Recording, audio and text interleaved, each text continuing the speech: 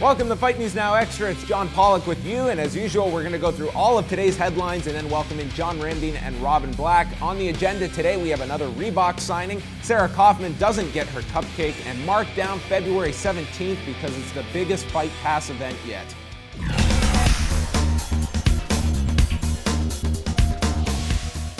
The Nevada Athletic Commission has announced their agenda for next Tuesday's commission hearing in Las Vegas. The agenda includes hearings for Anderson Silva, Nick Diaz, and Hector Lombard, all expected to be handed temporary suspensions before their formal disciplinary hearings at a later date. The commission will also hear from Francisco Rivera to overturn his loss to Uriah Faber at UFC 181, and a disciplinary hearing will be held for Ashley Evans-Smith.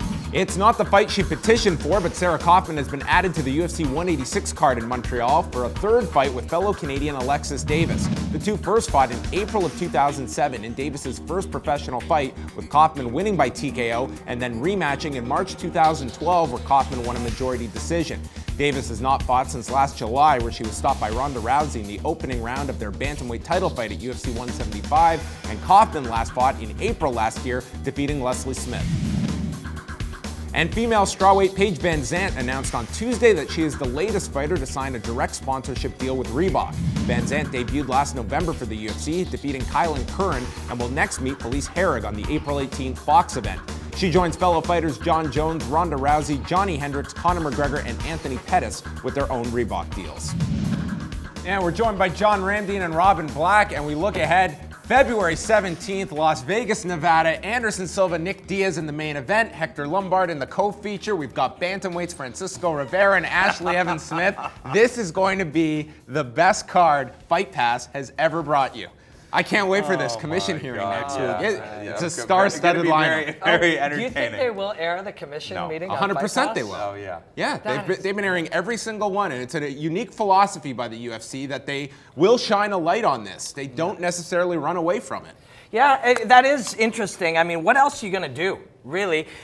I mean, life is lots of things. They make television where like guys who like made their life going with like a duck call. That's like very big reality TV. So a whole bunch of fighters that have been dinged for juice. I mean, that's however, just that good, will right? never make its way into a UFC broadcast. They'll never talk about a guy coming back from a drug suspension or why a fight maybe isn't happening that we thought we were going to get. That's always been their philosophy, that they don't cover that stuff. However, Fight Pass, it seems much more wide open to the more diehard consumer that is very aware of these things on a more daily basis. Oh, I get it. If you're just analyzing media like objectively from far back and we have no interest in what we're looking at, it makes sense. You're on a large platform and you might have 5 million people, most of whom don't care about any of that stuff and would rather not know about it and would be confused by it. You just pretend it doesn't exist. And then you've got us, who are obsessed with every little thing, and many of the people who watch our show, and we're like, yeah, we want to see exactly what happens when the hammer comes down on the spider, you know?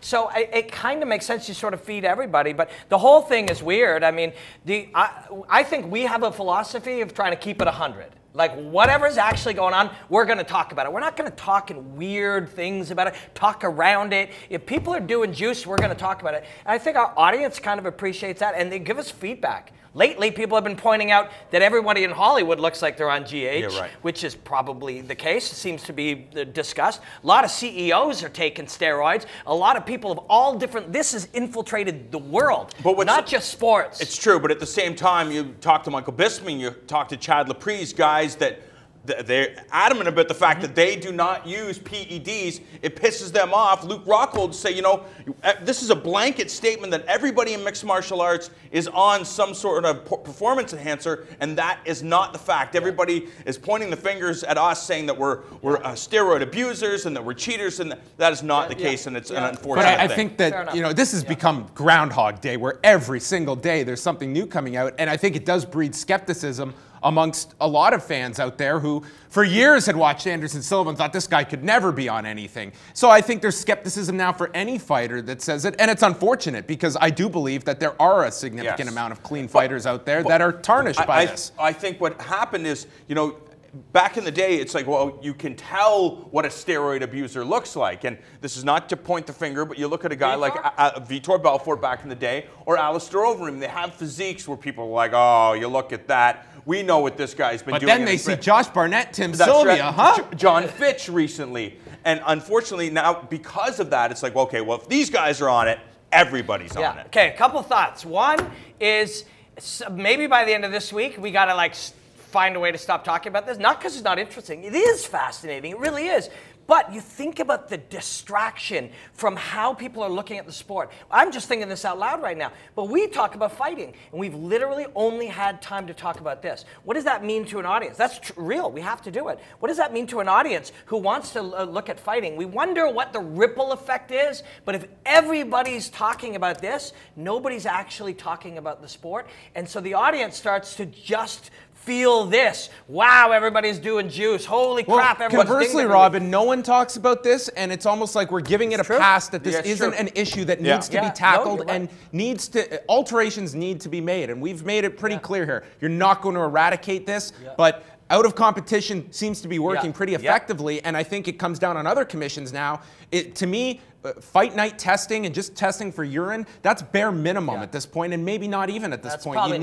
You need to increase it. Guys know when they have to submit a urine sample. They know how to cycle it out. That's just not enough in 2015. I've had coaches to me just literally when we're talking, and they know that I'm not going to ever say anybody's name. It's just not in my nature. I want to learn. I want to understand what's happening, but I'm not a rat, you know? But they'll say to me, well, yeah, my guy, we just stopped him using tests like whatever, X weeks out, and he always passes the test. That was a year ago. That was 2 years ago. That's just the facts. I mean, it's also like, do we want a 39-year-old to come back from a broken and a half leg and watch him fight, or do we not want to see that? Because if we don't want to see it. No, he's got the name, so we do want to see it. We don't want to see an up-and-coming guy. We just want to pretend he can do it without using the highest level of science available. We want to, and he was also tested 3 weeks out, where the leg, you would think he's in high-intensity training at that point. But what we have to admit is that although we might want to see him fight, if we want to stop these guys from harming their futures and damaging their bodies and having this kind of sport, we just have to go, I guess we won't get to see guys like that fight anymore. And that's what we have to do as fans. All right. We will sit back, and hopefully we'll be moving on to other topics tomorrow. But in this sport, who the hell knows? We have more Fight News Now Extra. Check it out.